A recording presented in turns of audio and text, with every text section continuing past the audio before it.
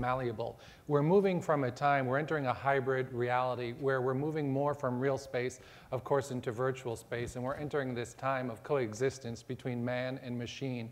And as we continue to experience the world in an intermediated fashion through our iPads, through our iPods, which I haven't won one yet, I'll mention that.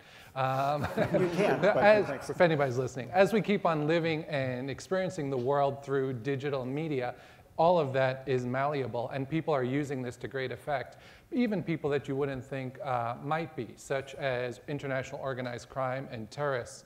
So just a few years ago, during one of the recent conflagrations in Gaza and the Israelis, we saw members of Hamas sending SMS text messages to specific Israeli soldiers and battalions, telling them to report to the IDC, the Israeli Defense Forces Center in Haifa, far away from the battlefield in Gaza.